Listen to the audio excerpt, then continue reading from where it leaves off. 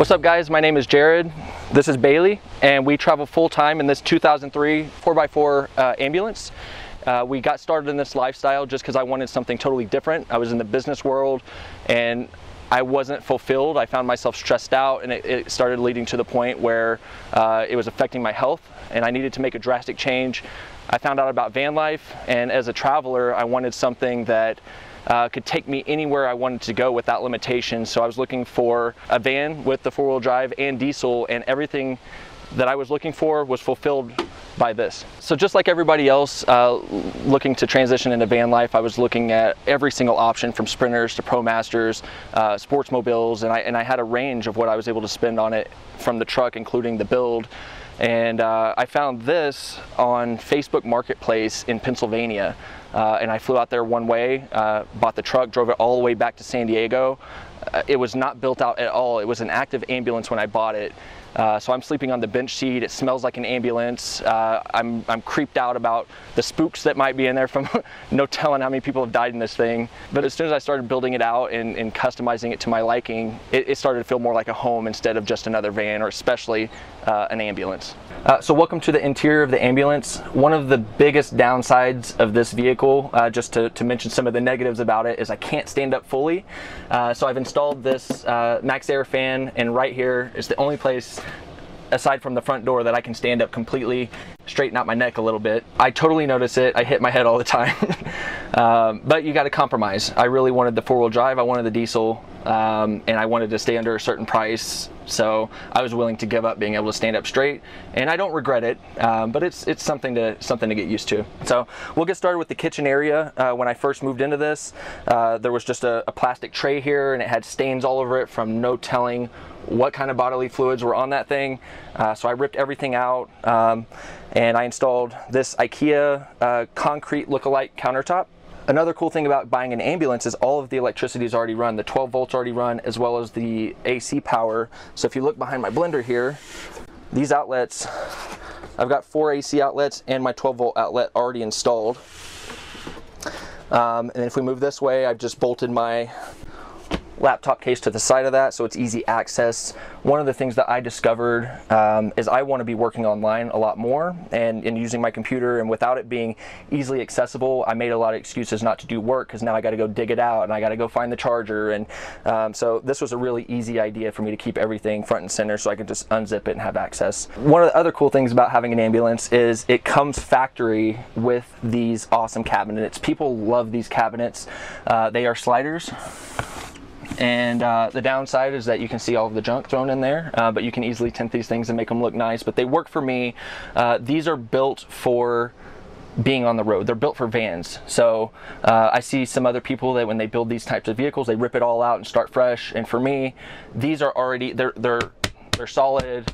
They're not rattling around. Everything's set in place. So I'm really happy with the cabinets. The shelving was already in it. So really all I had to do was go in and throw some stuff in there, and a friend of mine put these labels on here. That is not me. But yeah, it was just a little help in keeping things organized. I feel like I have adequate food storage in here. I keep these two full of food, as well as this side and this side are full of all my dried goods, and then I have a refrigerator, which I'll get to shortly, but plenty of storage for all of my dry foods. It's just me and my dog, so we don't need a whole lot, and I think it would probably be enough for me if I had another person with me as well. So this is the factory instrument panel that came with the ambulance. A lot of the stuff I don't actually need, so I do use the light switches on here.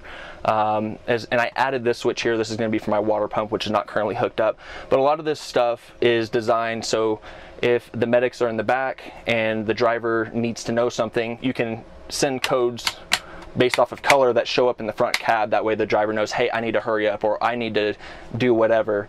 But there's also AC and heat control on the panel, and that is right up here. The downside of that is the only way to use it is if the truck is running, and for me, living in the van doesn't work because then my truck has to run all the time to stay cool, to stay warm. So I don't even use the factory system that came with it. I've installed my own system, which I'll come around and show you guys. This is a battery cutoff switch, but I've made it for a different use. This is actually wired to my inverter, so instead of having my power on all the time and draining up my battery, this turns my inverter on and off, and you can see the light come on here whenever the switch is on. If I turn it off, it shuts it all off. So in building the van, I really thought about, because I was living in an apartment, and I thought, what do I need to feel like it's a home and not just a van? And so everything else that you saw earlier, and I decided to go ahead and add a stove. I need to be able to cook. This is a Amazon stove. I haven't screwed the lid down yet, but it is run on propane, and I've run the propane tube behind the counter and into the back cabinet. And it has these dividers here, so if I want to cook with the door open to have some fresh air in here, I don't have to worry about the wind blowing my flame around, or, you know, since it's right next to the bed, I don't have to worry about it catching it on fire. So when I'm done with it, close these up, close the top, and it keeps it looking nice. I've only been cooking in the van for a little over a month, maybe 2 months, and it's 2 burners. For myself, it's more than enough. Really, all I do is run 1 pan at a time or make coffee on here, so it's absolutely plenty for me. Behind it, I think there was some small aesthetic touches that really made this place feel like a home instead of a van. So I did the peel and stick subway tile backdrop, which everything that I've done in here, I've learned how to do on YouTube. And if you look really closely, which we're not going to do, you can see the flaws where I screwed it up. But I really like how it looks. It really creates the in-home feeling. I've also put a hinge in the middle of the countertop, so I cut it right here. That way, whenever I need to access my camera gear, which I keep stored under here, and then below that is extra food storage, so a lot of my dried foods are stored under here. I can lift this up and access that. It also makes it a lot easier to make the bed as well. So right here is a handle, and what used to be right here before this counter and the stove were installed, this was a seat, and there was a pad here and a pad here where it's like a jump seat for one of the medics. And this handle would open up that lower seat so you could reach inside and keep storage under there. I cut the seat completely out and use it for dry food storage and camera gear, and then put my stove right on top of it, trying to make as many uses out of a small space.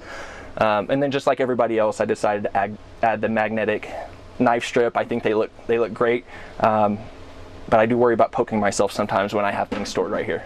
Not happened yet.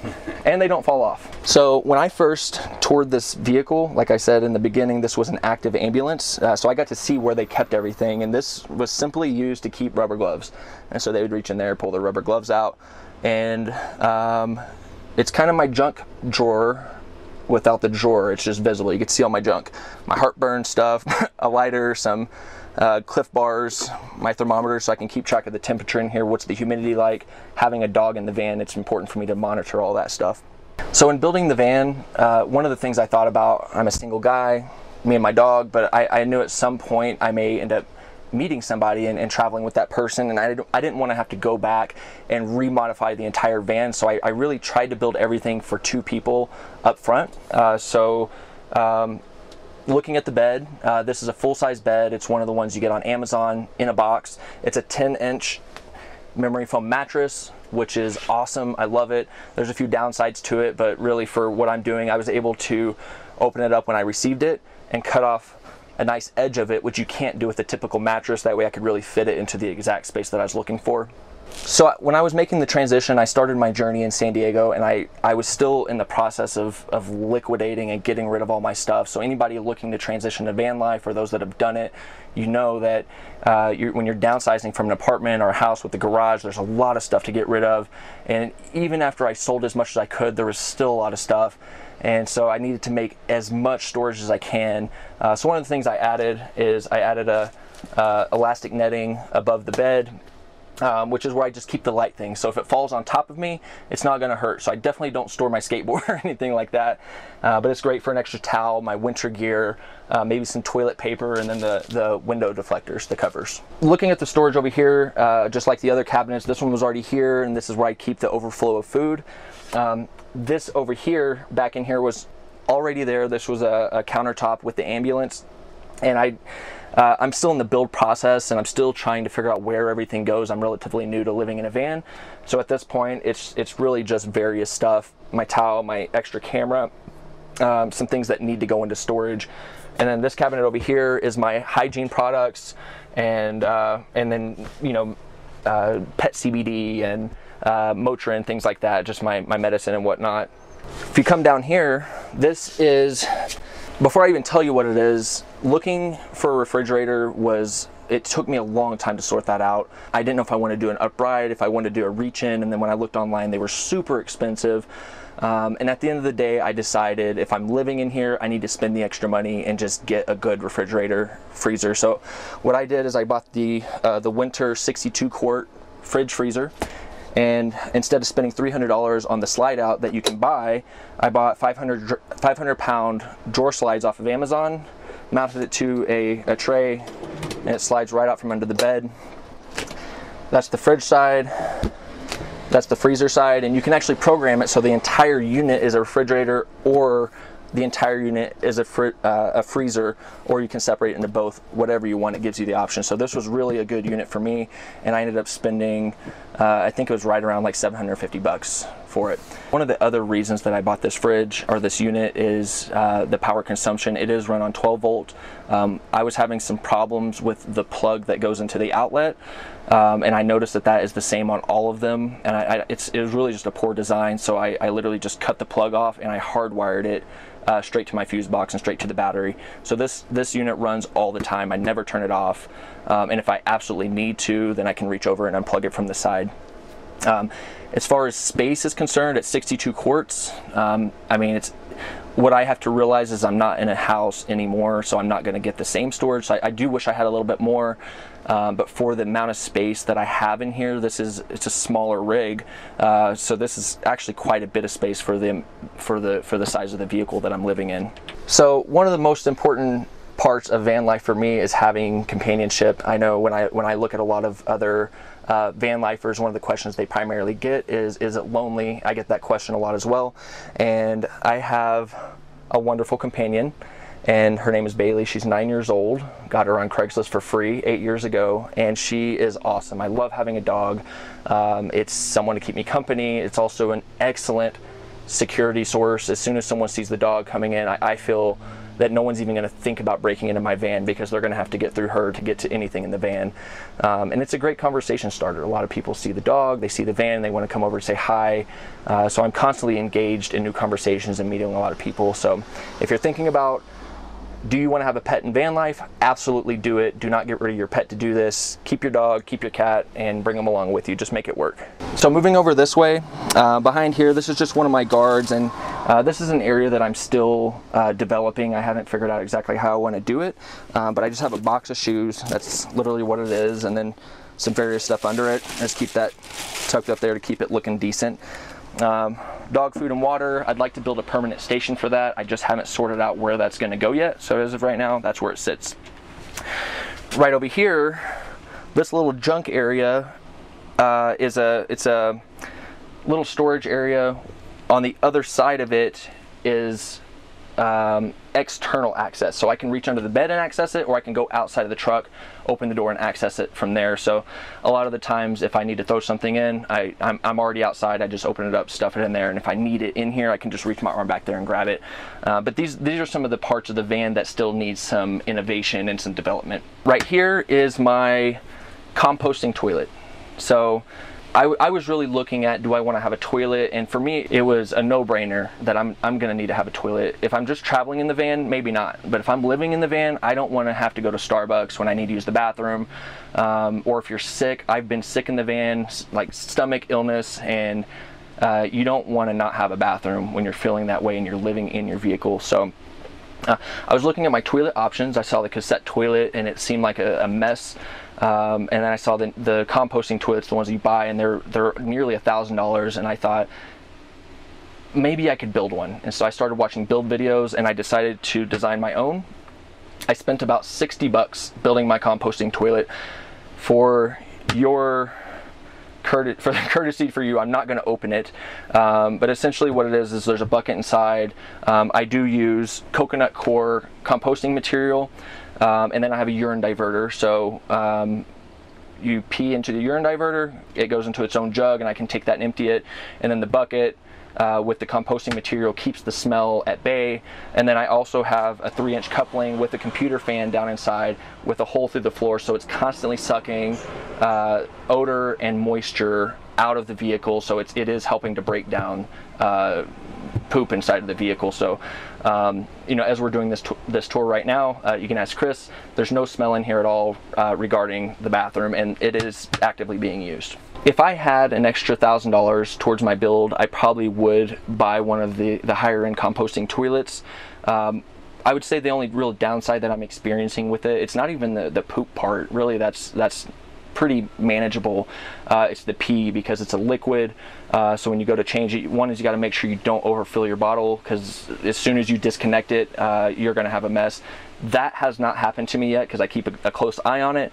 But it does, you know, with a lot of shaking around, inevitably there's some drops whenever I go to change it, so it can be messy on the hands, and it's just something you really got to keep clean. But I think it's going to be the same even if you buy the higher end toilet. A lot of the guys I see do reviews on the composting toilets they bought, they say a very similar thing. So I'm happy that I spent 60 bucks and I have a functioning toilet that's manageable and easy to deal with. So a very simple thing that I did is in the van, in a space this small, you need to make multiple uses of everything. I'm not done with the toilet yet. If you look at it, I still have this this ugly board on top of it, which I'll come back and decorate it. But what I want to do is I want to get a proper lid on top of this with a pad so I can sit on it, and this can also double as my workstation. Right now, I just have a little pad that goes to my kayak that I throw up there, so I can sit right here, break my computer out, and that can be a spot where I can sit and do work whenever I'm not using it as a toilet. If you look up here, one of the things that's really cool about it already being an ambulance is they put padding on everything. So I hit my head in here constantly, and luckily everything's already armored up, so I have yet to split my head open. It mostly just shocks me, especially the metal bar. That'll leave you dizzy, but it's not going to cut me open, which is cool. And then with all these windows, I love the light that comes in here. There's a lot of windows already built into this. None of these open. The one on the side door does open, but I got these. I got this reflecting material. You can get that on Amazon. You can get it at Lowe's, Home Depot. And I took spray-on adhesive and I sprayed one side, and I just stuck black fabric on one side of it, which I still need to trim the edges. I haven't done that yet. It's on my long list of 1,000 things I still need to do. But the cool thing is whenever you stick this in the window, it blacks out your windows and covers the light inside and out. That way, if a police officer is driving behind you or another car, if they see this reflecting material, they're going to immediately suspect that someone's inside. If they see this black, which does not reflect, it just looks like it's dark inside. These cabinets up above the bed, just like everything else, these were already in the ambulance. I simply just used them for clothes storage. I'm still trying to manage how I fold my clothes. They're not that deep, so they really just go right there. Organization is probably one of the biggest keys to being successful in living in a van and keeping things tidy, and that's a part of self-development that I'm working on, so I can just have a nice place other than the build, actually have a nice way of managing my stuff. Still working on that. So from this angle, you're looking at the front of the vehicle, and right here is my sliding door that goes to the cab. I love having a sliding door. I'll give you a downside and an upside. The downside is I can't put a swivel on the seats and turn them around and have this open to make a desk like a lot of people do in their Sprinters and ProMasters when they build those out. But one of the cool things is because I am stealth camping, and by the way, I know I'm saying stealth in an ambulance, it's called hiding in plain sight. People look at this, yes, it draws a lot of attention, especially with the dog in the front, but when you look at it, you never suspect that someone's sleeping inside. And it has a one-off small town name on it, so nobody knows what it is. I can park anywhere, and I've never ever had my door knocked on, which is fantastic. And that's including sleeping in downtown San Diego and various places. Back to the door. What I love about the door is when I'm driving and I'm looking for a place to park at night, I'll find a grassy field, I'll get out, take my dog, let her use the bathroom before bed, get back in the van, go and drive to where I actually want to stay for the night. I put my shade up in the front window, and then we climb through the back door so no one ever sees us exit the vehicle. And I think that's one of the keys to being stealthy in the van instead of having to get out and walk around. So I love having that access between the front cab and the rear. If we come over here, this is one of my favorite cabinets. It is massive. It's a huge amount of storage. What I've decided to do with it is this is my instant hot water heater. And if you look right back here, there's my shower head. The shower is coming soon. I wish I would have had it done for this build, but the shower is going to be installed right where I'm standing, and it's going to be flush mounted into the floor. So whenever you want to shower, you take the lid off, you stand in the shower pan, and you can pull the shower head out, and then we'll mount it up here to take a shower inside. Because of where it's mounted, that is actually a door on the exterior, so I can actually go outside and take a shower outside or inside. It's totally my option based off of if it's snowing or if it's just really nice out and I want to do it out there. Under here, I've installed a diesel parking heater. Now I know there's some name brand ones that my understanding they cost like $2,000. That wasn't allocated in my budget, so I found this one on, I believe, eBay, and don't hesitate to try eBay. I was really stuck on Amazon as my source, and I didn't try anything else, and someone showed me eBay, and it's not just bidding on things. You can actually go on and just buy stuff, and I thought you had to like bid on everything. That's just because I didn't know anything about eBay. So I went on, I found this diesel parking heater. I love it. It was $165-ish, and on the lowest setting, I have to turn the heater off after about 20 minutes because it gets too hot in here. So even for a large rig, I think it's more than enough to keep your rig hot. They do not come with instructions, and this is not just mine. I've heard this from other people that buy the cheap Chinese ones.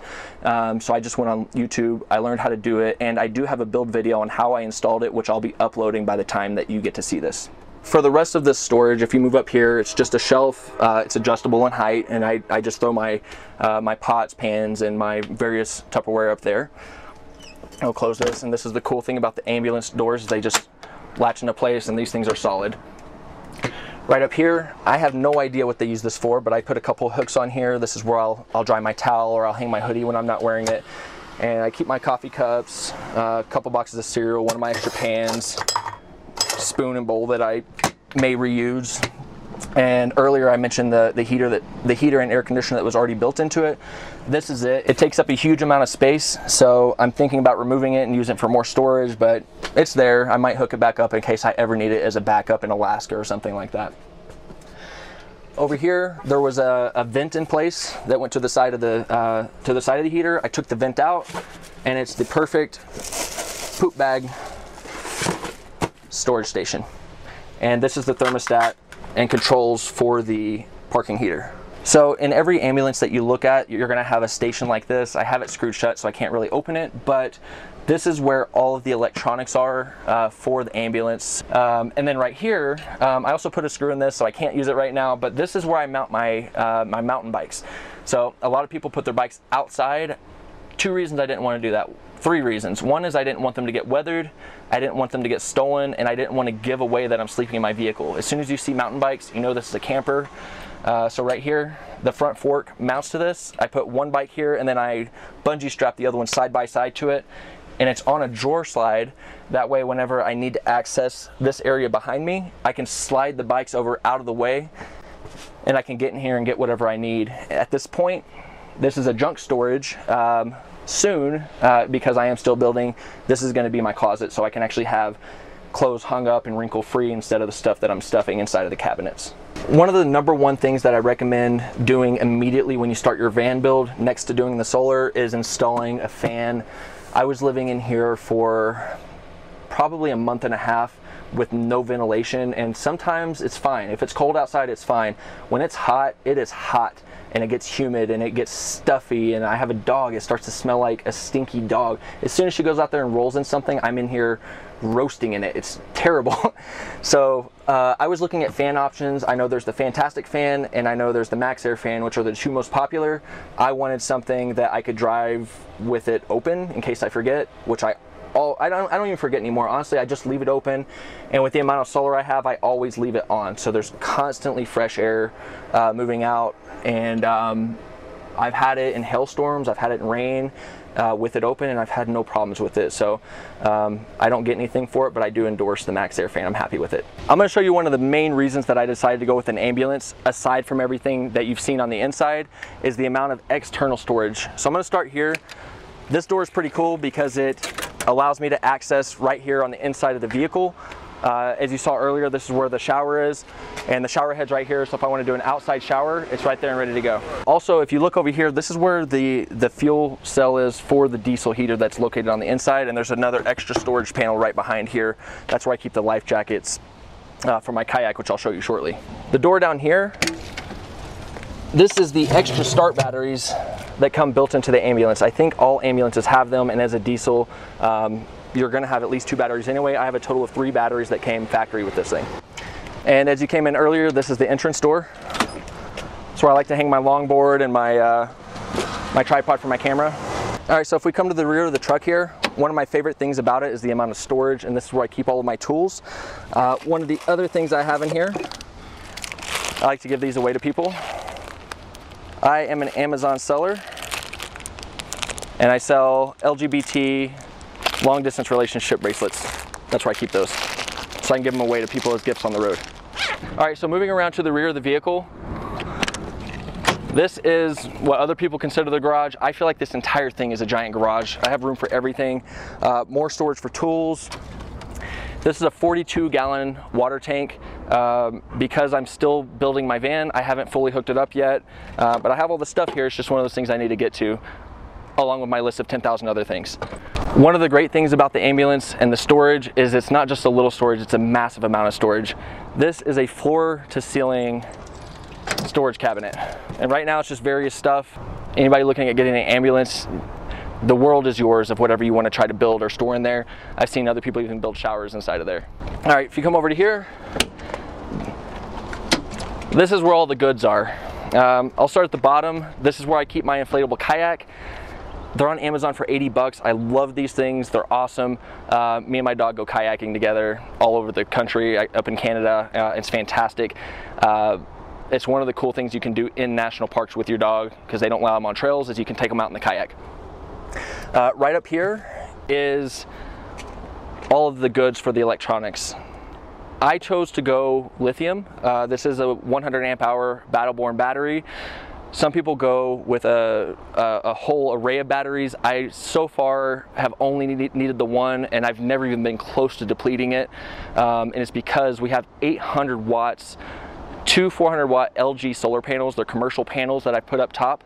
I also found out as soon as you put them on your van, it voids the warranty. So when you're thinking about your panels, just know that that's a thing. But it is more than enough solar up there to keep my one battery charged, and it costs me less to have those massive panels than it does to buy multiple lithium batteries. So that's my recommendation. You can ask Will Prouse, he's probably more of an expert on this, but this is my opinion as an amateur. It's kind of hard to see back here. I've got it tucked in the back, but I went with the 80 amp Outback charge controller, which has been fantastic. And then I just keep random connectors in here just in case something goes wrong. My voltage meter, as a do-it-yourselfer, I try to be prepared for anything, and I've really just been a student. I did not hire anybody. I really just learned how to do this all myself. That way if it breaks, I know how to go back and fix it. Also, another ambulance feature is it already comes with an inverter. I don't know how many watts this is. It doesn't just say it on the side, and I haven't looked it up, but I think it's about a 1500 watt inverter. The cool thing about it is it's also an inverter charger. So what I can do is whenever I go to where there's shore power, I can undo this plug that in an extension cord, and I can do that to either charge my lithium battery if I need it, if it's snowing and I don't have access to charge my panels, or there's another cable here that I can disconnect up here and plug that in, and this will charge the battery to my engine and the other auxiliary batteries on the other side of the truck. Last but not least, this is the final storage compartment, another floor to ceiling storage. This was all enclosed, and this is where they kept the oxygen bottle whenever it was an ambulance, and they used this real strong diamond plate. That way if there's a leak, or if the panel or if the oxygen bottle exploded, it's all self-contained in there in an accident. So really durable stuff. What I decided to do is I cut out the backside of that. That way all of this up here I can access from the inside of the vehicle. And then I did a separator right here, and I keep my propane right here. That way if I have a propane leak, it's going to be confined to the exterior cabin of the vehicle. Which does, you can't see it from where you're at, but down here there's ventilation to move that smell out. I do have a detector just in case. And then this is just various stuff, things I've been carrying on the road with me, extra screws, bolts, seat belts, and then my toolbox. This is going to get modified later, just because right now if I want to get to my tools, I got to pull all this out. So I'm going to add some more shelving a little bit later on my list of 10,000 things. So the actual base of the vehicle, it's a 2003 Ford E350 7.3 liter turbo diesel van cutaway. It was modified before it ever went to the company that turned this into an ambulance. It was converted by Quigley into a four-wheel drive system, which is fantastic. If you look at the side of it, you can tell that it has a little bit more lift and longer coil suspension than a standard van. And I actually have a higher ground clearance. They also put in airbag suspension on the rear, so I can raise and lower that, which helps take some of the beating out of the bumps when you're hitting those. They've also put in, because this was a mountain town ambulance, they put this heavy duty grill guard on the front. And if you don't mind, come back over here with me to the side. I forgot to show this to you. I thought this was funny. I love animals, don't get it twisted. I love animals, but I was a fighter jet mechanic, and in the old days, whenever they would shoot down an aircraft, they would put a little insignia of an aircraft on the side to show how many shoot downs they had. And out in the mountain town, they hit a couple deer, and so they put the deer that they've hit in the vehicle on the side of that. I just thought it was interesting, so I left that on there. So for the front of the vehicle, it still has the front flashing lights that come with it. There's also the sirens, and then over on that side it has a PA system, and the PA is located on the inside of the vehicle. So as I mentioned, on the other side of the van, it does have the 7.3 liter V8 turbo diesel engine. 2003 was the last year they made it, and they actually split it in half. In the middle of 2003, they started making the 6 liter, which are notorious for having a lot more problems, so you have to pay the extra money to do the EGR delete and various other things to it. The 7.3 is one of the most famous and popular diesel engines ever made.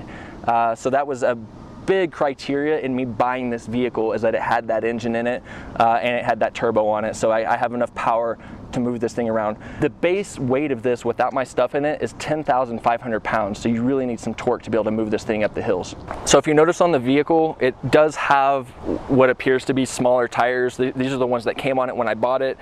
I love the tires, even though they're a little bit smaller, because the fuel mileage is about 10 miles to the gallon. So the upside is I got a badass 7.3 turbo diesel engine. The downside is I get about 10 miles to the gallon. Having the smaller tires on it, I feel like maybe helps it out, but they are all terrains. I drove this thing from Pennsylvania to San Diego in a crazy snowstorm where they declared a state of emergency up in Pennsylvania, and people were snowed in through Ohio, and I was able to throw this in four-wheel drive high and cruise about 45 miles an hour. While I saw a ton of other accidents, I was able to just cruise and take it easy and get through it. I also want to say, one of the most popular questions I get is, do people wave me down?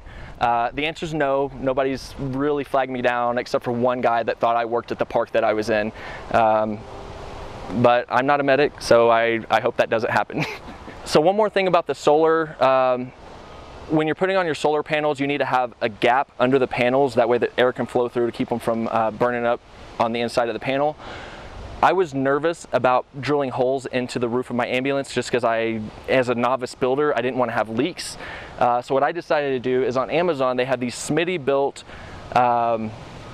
rain gutter racks. So if your van has rain gutters on it, like this one, you can actually get bolt-ons up there. So I went with the aluminum 90-degree aluminum rods to go across, and I bolted to the bolt-on rain gutter mounts.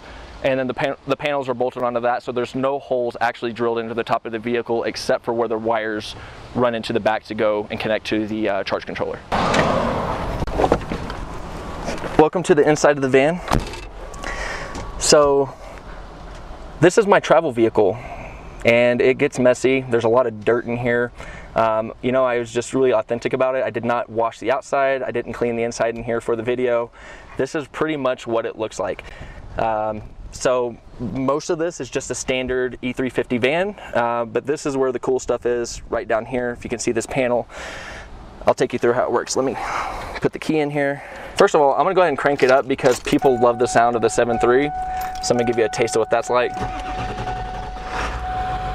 Hopefully you can hear that loud and clear through the microphone.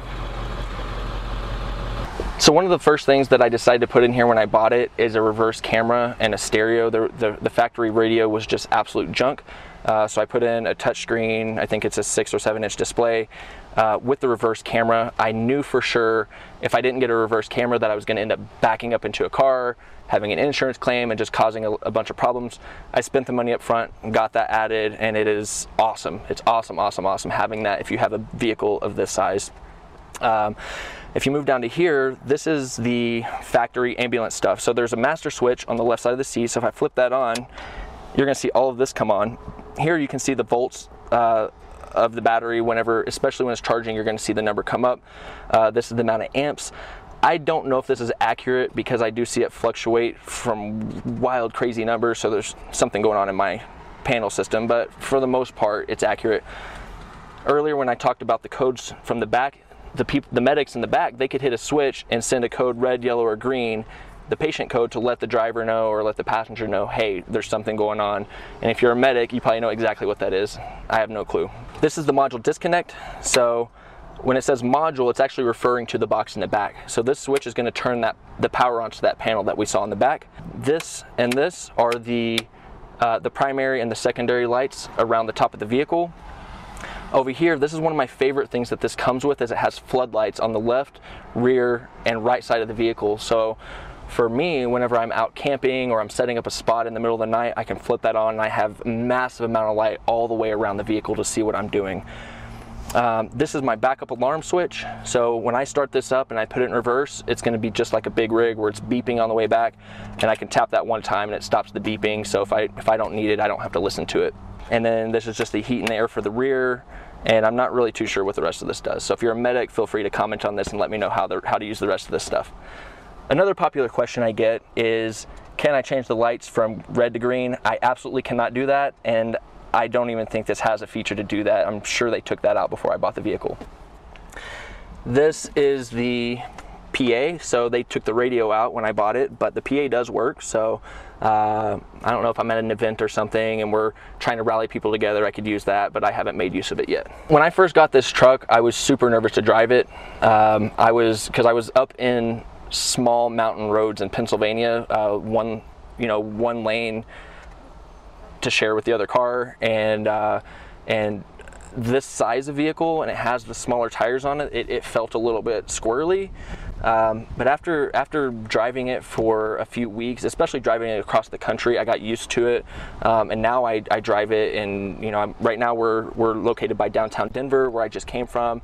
I was driving in downtown San Diego on really narrow roads, and I've really gotten the hang of it. So just like any other big van, you get a Sprinter, a bus, whatever you're driving, it's gonna take some getting used to. Thank you, Chris, and thank you, YouTube, for coming and taking a tour of my van.